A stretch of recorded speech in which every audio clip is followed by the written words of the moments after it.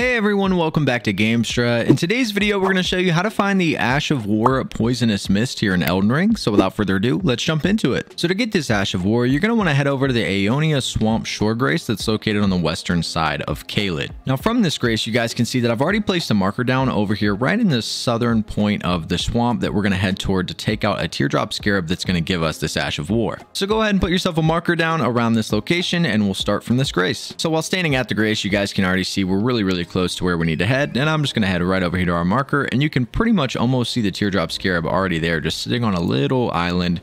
It's in the middle of this swamp, so I'm going to lock onto it to make it a little bit easier. Roll up on it really quick, and once you take it out, you'll be awarded with the Ash of War Poisonous Mist. But this is how to get Poisonous Mist here in Elden Ring. If you guys have any questions, make sure to leave them in the comments below, and I'll see you guys in the next video.